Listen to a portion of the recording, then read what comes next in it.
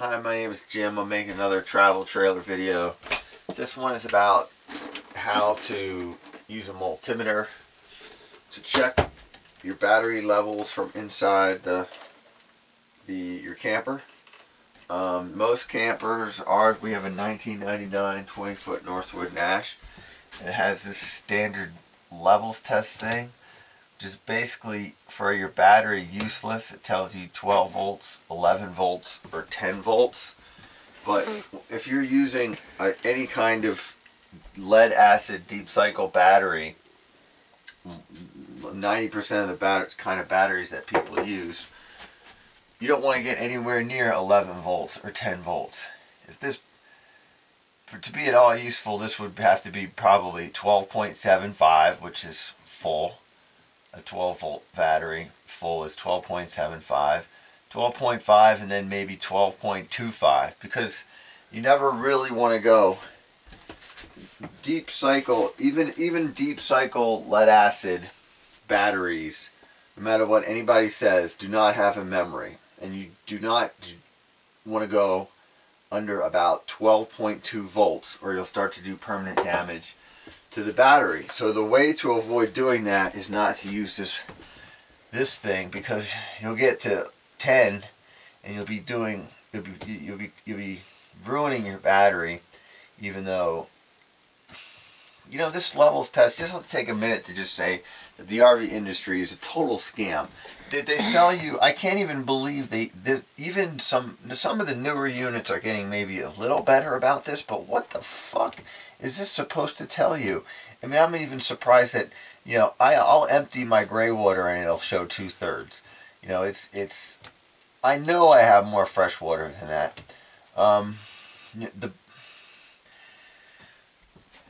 This thing is just basically useless. I got my RV on Craigslist also, because I'm just gonna say that every RV dealership is a freaking scam.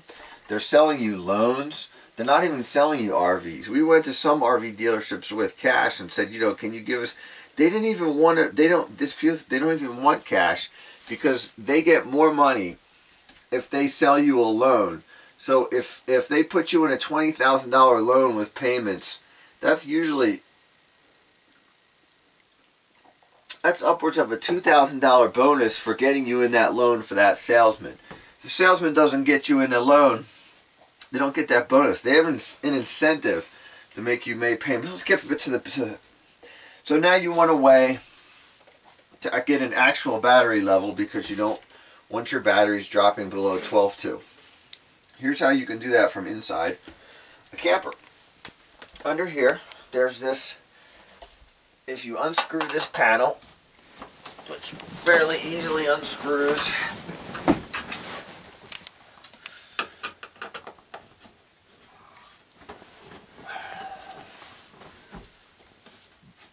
this is a morning video. It's cold outside. It's a high desert. We're in the Deschutes National Forest.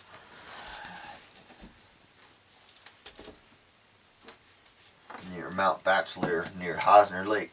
Now, under here, it's usually I've seen it under here often, and sometimes it's called. This is a converter box. What this basically does, the purpose of this thing is that when you're plugged in, this will convert your 120 volt plugged in power from where you've plugged in to DC power, so that your DC stuff works.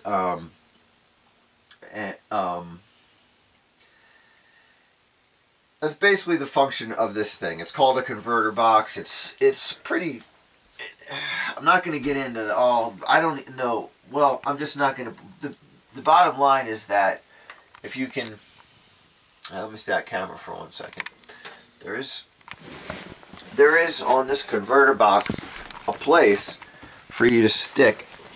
You see right here, there's a place for you to stick these probes from the multimeter. So I'll turn the multimeter on, and then the setting that I'll put it to is, it's hard to see, and there's a million settings here that, but I put it on this basically this means DC volts, and this 20 means increments of like 10 or 20. So I know that this is when I put this on, it's going to read probably 12 point something. If I'm really low, 10 point something. So that's the setting you want to pick on this particular multimeter. This was like 25 bucks at Harbor Freight. It's like Centec model P3777772. And I've done a video where I've shown how you can do this on the outside of your camper, but it's much nicer. This thing, for whatever reason, so this converter box, like I said, takes that your AC power from when you plug in to like your home or at a site, and converts and and then this charges up your battery, and also converts that AC power into DC power if you're going to use DC power while you're plugged in.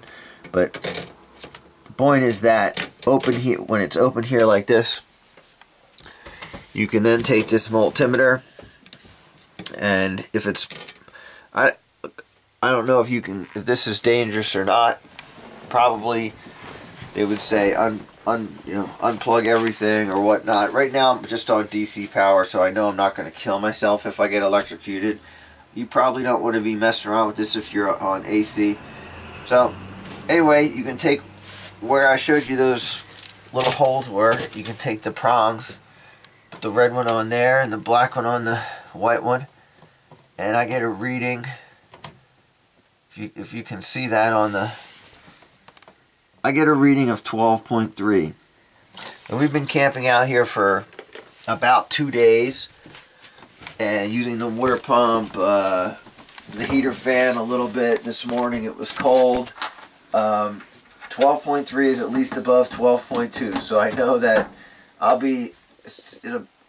we're leaving today, unhitching and leaving, but I know I've got enough power. I'm not going to damage the battery if I use the water pump a little bit before then. The other thing 12.3 tells me is that it went down to like maybe 40 degrees because we're in the high desert, about 6,000 feet. That affects your battery in an extremely negative way. Once you start to drop below 50 degrees, your battery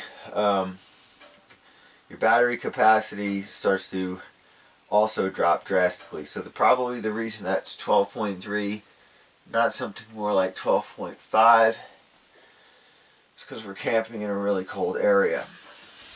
Anyway, I just wanted to show as fairly quickly as I can, how you can mount, if it's cold, without getting out of your camper. Just unscrew that panel, put these little nodes in, and get a volt reading off your battery. Now, a note is that we haven't been plugged in or plugged into the truck for about 2 days, and so it's giving us an accurate reading. If you've been recently plugged in, or plugged in within the last 1 or 2 days, you'll get a false high reading because of what's called a surface charge. That's another like electromechanical thing, but basically this is a thing that's going to give you an accurate reading of your batteries after you haven't been plugged in or charging it through your vehicle either for about 2 days. Another way I use that is if I'll plug in at home, so I'll plug into the AC, and then I'll take a reading from there, and I'll see what it's charging at. Usually it's set to charge at something like 13.8. I bought this thing called an IntelliCharger that I can press a button and boost it to 14.6. That's a pretty handy thing. It's a separate thing, the IntelliCharger and the IntelliPower converter box. If you want to, there's videos about that, but basically it's an inefficient piece of shit, but you need to be able to work with it if you don't feel like replacing it off the bat.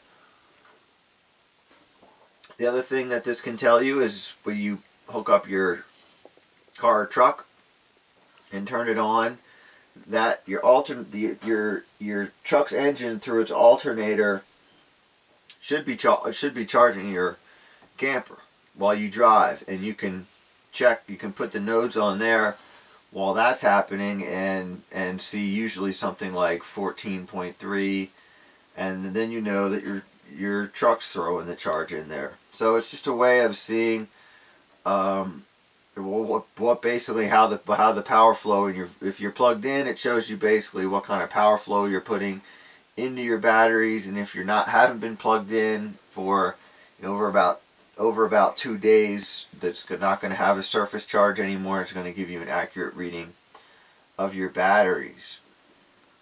These lead acid batteries are kind of like a balloon, and if the capacity that has a capacity of 12.75, and your battery, like a balloon, will charge and fill up to 12.75 and won't go anymore. Let's say it will burst. But that means that in order to fill up in order to put in a charge on a battery that has a full charge of 12.75, you need to charge it at a level higher than 12. So let's say it's pressurized at 12.75. You need to throw in a charge that's higher than 12.75. So it's got to be like 13.8 or 14, 13.5 or 14 point something is going to put a charge into your battery, because it's a higher voltage than 12.75. That's why I think these trickle chargers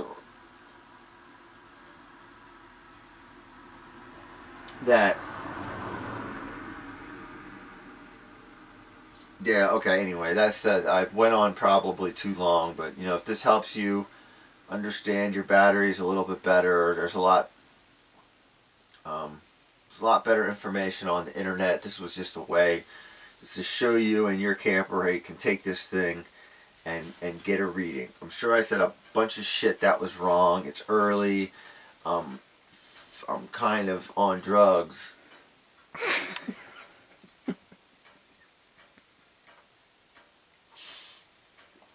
Turn it off.